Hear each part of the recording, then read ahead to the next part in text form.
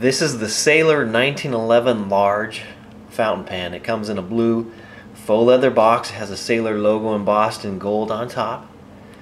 The box has a hinge top to it. It has a satin underside on the lid with the Sailor logo once again in gold, and a soft velvet bed for the pen.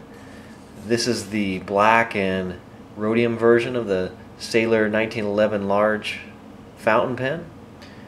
It has a black glossy resin cap and barrel with chrome accents. On the top of the cap of the pen is a small chrome band that attaches to a chrome colored clip. And then there's two bands that run around the center of the pen or the bottom of the cap. We have a small band, and then on the larger band we have engraved into that larger band Sailor, Japan, founded 1911. And then we have a small chrome band at the tip of the barrel with a rounded end to the barrel. It also has a rounded end on the cap as well, kind of a bullet shape to the pen. The cap on the pen unscrews from the pen. It has a small chrome band between the grip section and the rest of the barrel, and then it has a chrome colored nib. It's a 24 or 21 karat gold nib. It has the Sailor logo on the nib with 1911 and some other etchings.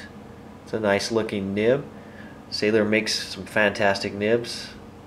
The nib section or grip section unscrews from the barrel to replace the ink.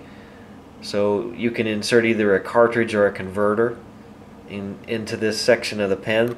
Both a cartridge and a converter are included with the pen. Those will be found under the false bottom of the box. We have 2 ink cartridges included with the pen, as well as a Sailor ink converter and the writing instructions for the pen. The cap also can be posted on the pen. This is a little bit larger than the 1911 standard, but it basically has the same look, just a little bit thicker barrel. It's about the same length. This is a great writing instrument. Get your Sailor 1911 large fountain pen at penchalet.com.